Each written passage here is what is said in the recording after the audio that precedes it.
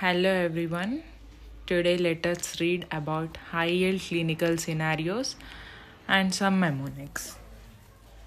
If you like this video, please do like and subscribe. First clinical scenario. There will be a history of gout, intellectual disability, self-mutilating behavior in a boy. These are the hints given in the question so that we can come to the diagnosis of Lesch-Nyhan syndrome. Lesch-Nyhan syndrome is due to the deficiency of HGPRT enzyme. It is X-linked recessive. Second one. A clinical history of intellectual disability, musty body odor, hypopigmented skin, and eczema. What is your diagnosis? Here, the diagnosis is phenylketonuria. It is autosomal recessive disorder. It occurs due to decreased phenylalanine hydroxylase enzyme. Here, due to the deficiency of the phenylalanine hydroxylase, tyrosine production is reduced. So, here tyrosine becomes essential. Treatment here is decreased phenylalanine and increased tyrosine in the diet. Third scenario. A patient complains of recurrent cold, abscess, eczema, high serum IgE levels, increased eosinophils, and a baby teeth are seen. This gives you a hint of Jobs syndrome, which is also known as hyper IgM syndrome. It is due to neutrophils chemotaxis abnormality. Here there will be a deficiency of Th17 cells due to STAT3 mutation. Next scenario. Late separation of umbilical cord, no pus, recurrent skin and mucosal bacterial infections. What is your diagnosis? Here the diagnosis is leukocyte adhesion deficiency type 1. It is autosomal recessive disorder. Here the defect is in LFA1 integrin protein. Next scenario. Bluish black connective tissue, ear cartilage, sclera, urine turns black on prolonged exposure to air. What is your diagnosis? Here the diagnosis is alkaptonuria. It is autosomal recessive. Deficiency of homogentisate oxidase is seen. It is also known as ochronosis, may have debilitating arthralgias. Next scenario. Hematomatous GI polyps, hyperpigmented macules on mouth, feet, hands, and genitalia. What is your diagnosis? Here the diagnosis is Peutz-Jeghers syndrome. It is autosomal dominant. Benign polyposis is seen. Can cause bowel obstruction. Increased risk of breast and GI cancers. Here there will be a STK11 mutation seen. Next scenario. A boy presented with cervical lymphadenopathy, desquamating rash, coronary aneurysm, red conjunctiva and tongue, hand, foot changes. What is your diagnosis? Here the diagnosis is Kawasaki disease. It is also known as mucocutaneous lymph node syndrome. Here the treatment is IVIG and aspirin. Next scenario. A patient presented with dysphagia, hoarseness of voice, decreased gag reflex, nystagmus, ipsilateral Horner syndrome. What is your diagnosis? Here, the diagnosis is lateral medullary syndrome, also known as Wallenberg syndrome. Here, the artery affected is posterior inferior cerebellar artery. The lesion occurs in the area of nucleus ambiguus, vestibular nuclei, lateral spinothalamic tract, and spinal trigeminal nucleus, sympathetic fibers, and inferior cerebellar peduncle. Next question. A patient presented with a triad of urinary incontinence, gait, aphasia, and cognitive dysfunction. And the image is this. What is your diagnosis? Here we see ventriculomegaly with a triad: urinary incontinence, gait, and cognitive dysfunction. Here the answer is normal pressure hydrocephalus. Next, staggering gait, frequent falls, nystagmus, hamartones, diabetes mellitus, hypertrophic cardiomyopathy. What all these clinical features lead to? Then what is your diagnosis? Here the diagnosis is Friedreich's ataxia. It is autosomal recessive trinucleotide repeat disorder GAA on chromosome number 9. Degeneration of lateral corticospinal tracts leading to spastic paralysis. Spinocerebellar tract leads to ataxia. Dorsal column leads to decreased vibratory sense and proprioception, and lesion in dorsal root ganglion leads to loss of deep tendon reflexes. These are the 10 clinical scenarios.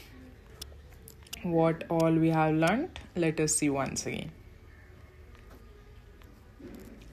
First, it is about Lesch-Nyhan syndrome is due to the deficiency of HGPRT deficiency. Then next, phenylketonuria, it is autosomal recessive and decreased phenylalanine hydroxylase enzyme. Next, hyper IgE syndrome with a baby teeth is the main feature here. Next, late separation of the umbilical cord, leukocyte adhesion deficiency type 1.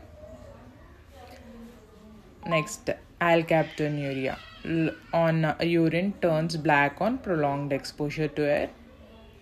Next, hematomatous polyps and hyperpigmented patches. It is Peutz-Jeghers syndrome. Next, all cervical lymphadenopathy, desquamating rash. These all are the features of Kawasaki disease. Next, it is a lateral medullary syndrome presenting with dysphagia, hoarseness, ipsilateral Horner syndrome. Next, triad of urinary incontinence, gait, ataxia, and cognitive dysfunction leading to normal pressure hydrocephalus. Next, here hypertrophic cardiomyopathy, diabetes mellitus leading to Friedreich's ataxia. Next, let us see about an important table here.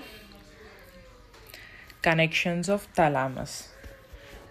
Thalamus, major relay for all ascending sensory information.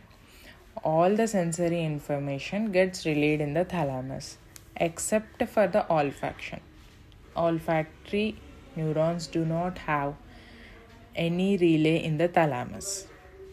Let us see the nucleus of the thalamus and their inputs and what is the function and output, where it reaches. First, ventral posterolateral nucleus. The input to this comes from spinothalamic and dorsal columns or medial lemniscus. The function of this is vibration, pain, pressure, proprioception, and light touch, temperature also.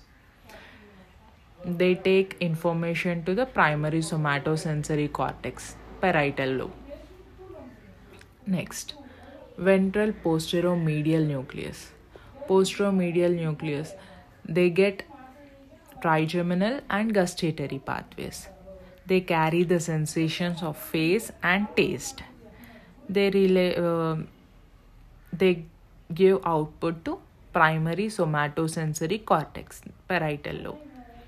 Next, lateral geniculate nucleus. Lateral geniculate nucleus gets their input from cranial nerve 2, optic chiasma, optic tract. Senses is vision, primary visual cortex. Medial geniculate nucleus from superior olivary and inferior colliculus of tectum, hearing, primary auditory cortex.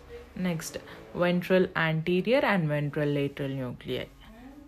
Receives fibers from basal ganglia and cerebellum. These are motor and reaches to the frontal lobe, motor cortex.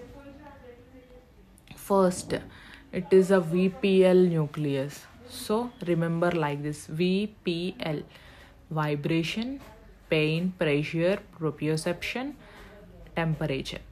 We know the temperature fibers are carried by spinothalamic tract.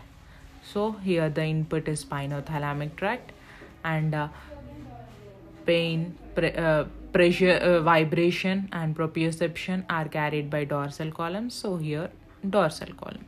First, VPL nucleus involves spinothalamic tract and dorsal columns. Next, here the mnemonic is for ventral posterior medial nucleus. Very pretty makeup goes on the face. Here very pretty means ventral posterior, makeup medial, ventral posterior medial, and they carries face sensation. This is the mnemonic. And then lateral geniculate nucleus, lateral for light. So for light fibers are cranial nerve 2, optic chiasma and optic tract. Next, medial geniculate nucleus. Medial means music, MM. So here hearing, superior olivary and inferior colliculus. Next,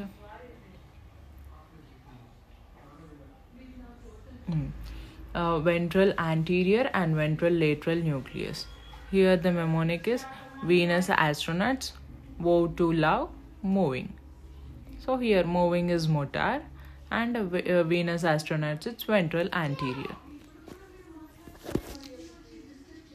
These all are the relays of the thalamus.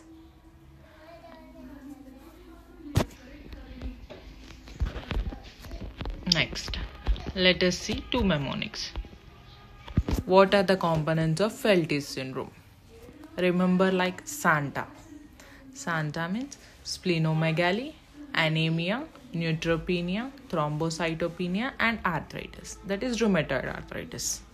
These are the components of the Feltis syndrome. Next, what are the actions of morphine? Remember like morphines. Amphomyosis, over orthostatic hypertension. It is orthostatic hypotension, not hypertension.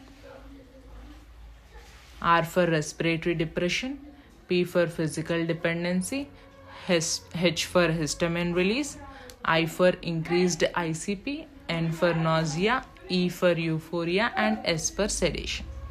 These are the actions of the morphine.